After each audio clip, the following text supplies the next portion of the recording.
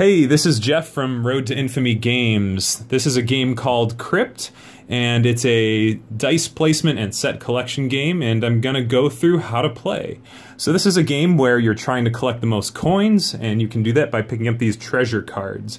They have a coin value from 1 to 4, and there are 6 different types of suits that you'll be set collecting in order to pawn them off to the various collectors.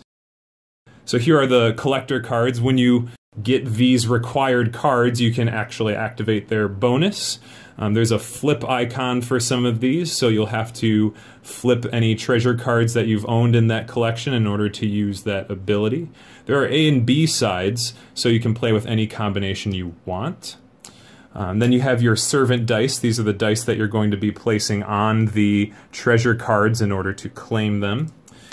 And then it comes with first and last player cards.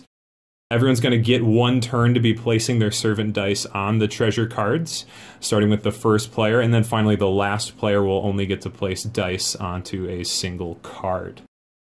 So to set up the game, first you're going to be pulling cards out of the treasure deck that have the 3 and 4 icons if you're playing a 2-player game, which is what I'm going to do here in this example.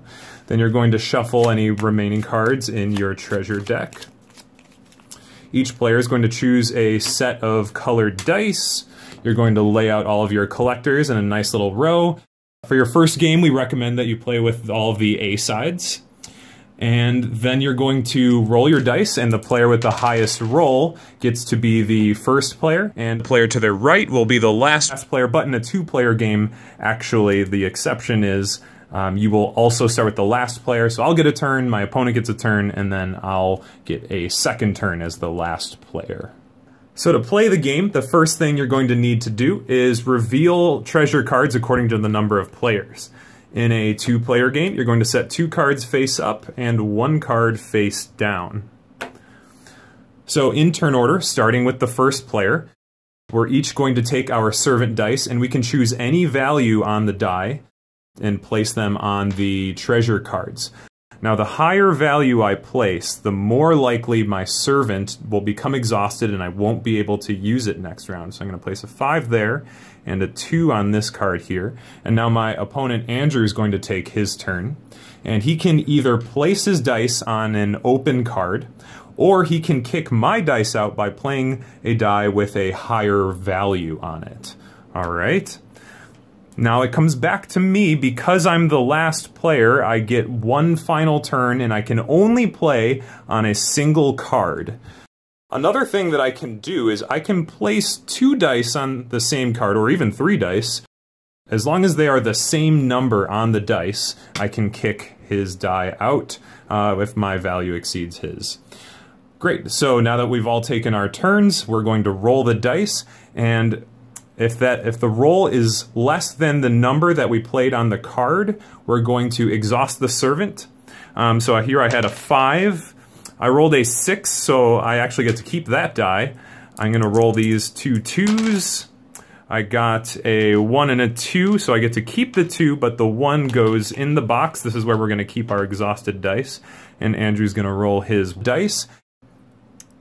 And cool, he gets to keep that. Now, no matter what the results of the dice were, you get to keep any cards that your servants were on, and you're going to keep them face down in front of you in columns.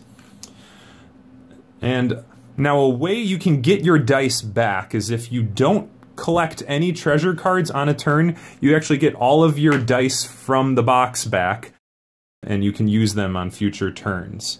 Now the last step is you're going to just pass the first and last player cards to the left, and you're going to continue doing this until the treasure deck has run out of cards.